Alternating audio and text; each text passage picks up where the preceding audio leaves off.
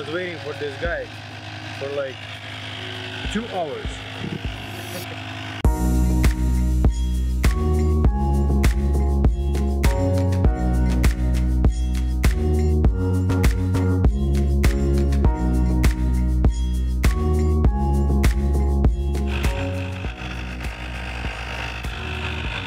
A little bit cold.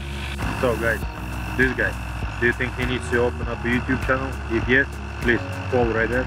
Oh, I'm telling him to do it. Actually, his Instagram in the description and right here. This is the guy's Instagram. He's a photographer. This thing taking forever. Look at it.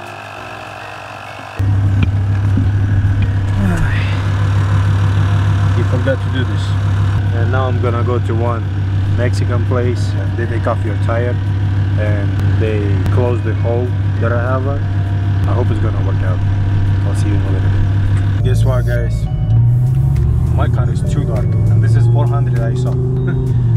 Nobody can fix my tire because they said it's the hole that I have, it's on the corner. Nobody can do anything, so I have to probably buy new tires, and it sucks because they're expensive for this car because they're too wide. So if you guys know anybody or you know where to get like good tires but for cheaper price, let me know please in the comments. Now I have to drive home and start looking for tires.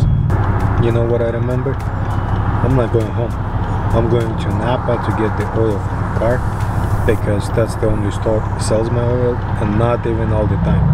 Sometimes they don't even have my oil. So because it's a 10W60, since it's a V10,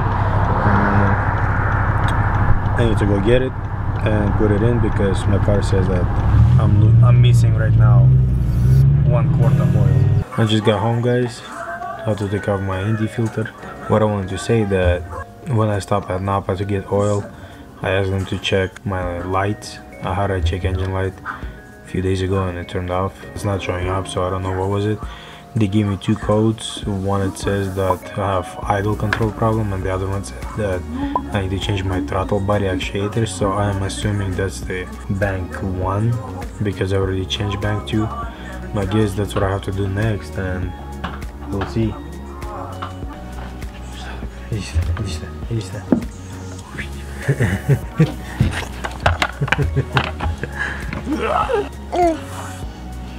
After that, I'm gonna make another video on what I did and what I have to buy.